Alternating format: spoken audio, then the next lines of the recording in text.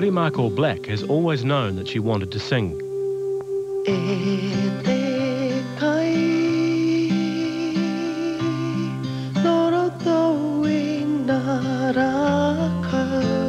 It seems so natural to do it because music is a strong vehicle that Maori uses to record the time. It's still as natural as breathing.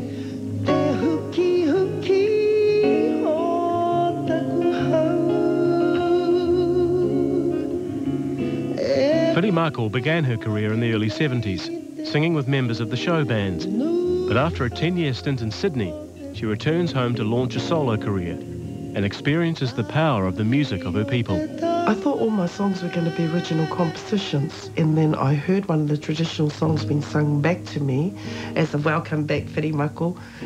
I bawled my eyes out.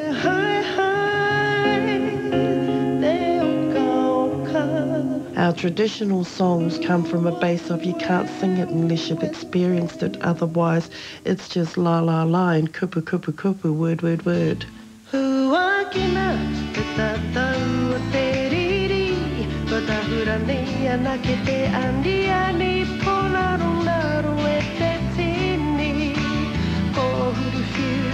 She sees her music in very positive terms. It's very much about life.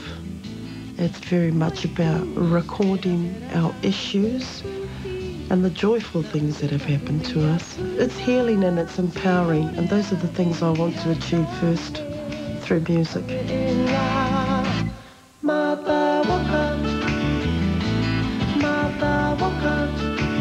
Whirimako has an international following. Her music is used in movies.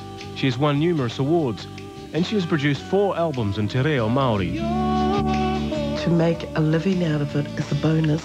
I'm fortunate I've got the half of me, which is my Maori side, that is open and wants to give out. And then I've got my Scottish side of me that wants to take it back. So for me, I think it's I work to keep it balanced, that there's this give and take.